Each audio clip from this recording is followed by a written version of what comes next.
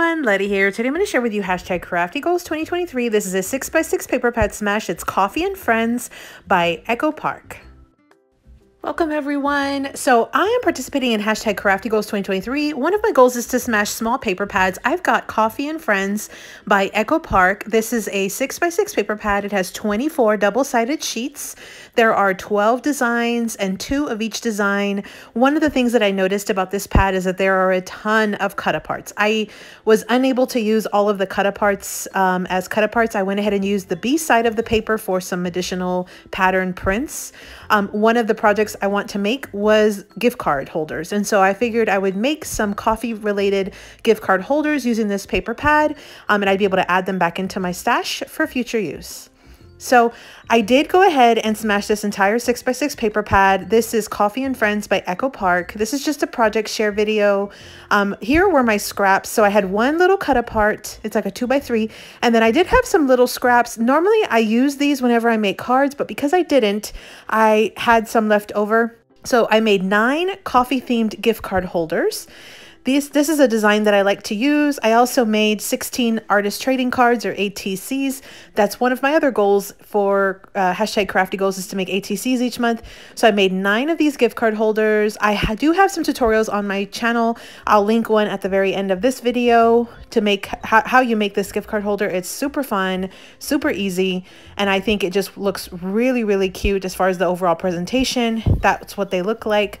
So I'm just going to kind of go through. You see how these are all coffee themed. I really like the soft pastels of this paper pad. I thought it was just really, really fun. The muted, just really calming, I guess. The muted prints, the light pink, the light green, but then with the bold black and the white. So I think it just really works. And so I really wanted to add some additional gift card holders into my stash.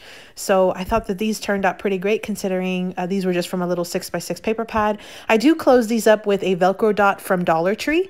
If you've seen one of my previous tutorials on this, you'll know, that's one of the little tricks, is you can use a Velcro dot to close this up. I have seen other people make this, and they used like a belly band to close this. Again, I like the Velcro dot because I think it's just so much easier. So then I made 16 ATCs. These are just little cards that will have my information. I can pass them along in Happy Mail. I can hand them out at events. I had some of these little scraps left over and some of the little cut aparts. I added some enamel dots and just made some very, very quick and easy ATCs. Here recently in the last year or so, I have been going to some in-person events with Toby, one of my friends here on YouTube. She's Biddy Penny. I'll link her channel down below.